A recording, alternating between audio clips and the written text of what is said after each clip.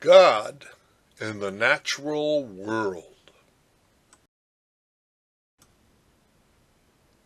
The subtitle for God in the Natural World is Theological Explorations and Appreciation of Denis Edwards.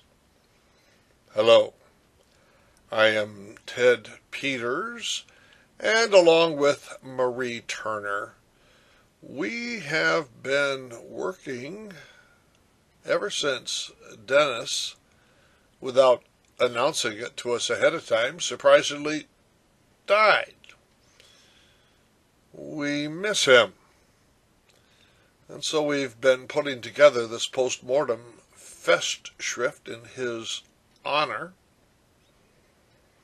Now, those of you who knew Denis knew that he thought of himself as a systematic theologian in the Roman Catholic tradition, concerned about creation and Christology, ecclesiology, and sacramentology. Denis was concerned more about the internal coherency of these various doctrines. He was also concerned about their external connections. He was quite concerned about ecology, creation and ecology. He was quite concerned about matters of social justice, especially liberation of the oppressed. And there were times when he would make those connections with what's going on in the natural sciences. Now, this collection of essays by Roman Catholic colleagues, as well as Lutherans, Anglicans, and Russian Orthodox, in principle have no organizing principle, but the reader will soon see that a couple of themes emerge: deep incarnation and the implications of deep incarnation for the sacrament, for ecology, and for the ongoing interaction of Denis's thought with Trinitarian theology, with Karl Rahner, Athanasius, and other favorite scholars. Yes, that's a lot of material, isn't it? I represent the Center for Theology and Natural Sciences, and my colleague Bob Russell, who had a chance to meet Denis when he came to Berkeley in order to connect his own Trinitarian studies with what we were doing there about divine action in the natural world. And eventually he participated with us in our Vatican series on evolution and its implications for creation. What is salient in this collection of essays, God in the Natural World, is the theme of deep incarnation and the implications of deep incarnation for ecology, anthropology, soteriology, sacramentology.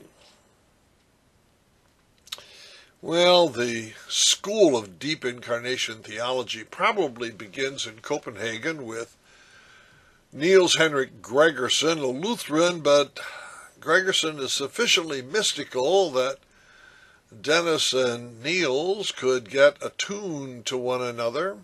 The key doctrinal component of deep incarnation Christology is that in Jesus Christ, God becomes incarnate not just in a mere human being, but also in the biology and the chemistry and the physics of what it means to be a physical creature in the created world. The redemption wrought in Jesus Christ is not just to skim the human race off the veneer of creation and send it into heaven. No, the very depth of God's presence, even down into the minerals and the subatomic activities of electrons. That activity demonstrates the ubiquity of divine presence and the salvific power of divine presence. And a couple of the correlates are that God being present in every dimension of physicality is that God endures, experiences even, the suffering of the creatures. And then another implication that this co-suffering of God with the creatures is redemptive. So once Denis grabbed the football, that's the American football that you can pick up, not just kick. Once he grabbed that football, he ran with it through sacramentology and ecology. The sacrament is not merely the bread and the wine and the communion, but it is all of physical reality that God not only loves, but co-suffers with and redeems, eschatologically redeems. Many authors, every one of them tied in one respect or another to Denis's interests and perhaps tied to one another, as we appreciate not only Denis, but Denis's appreciation of the ubiquitous presence of a creating, redeeming, and loving God.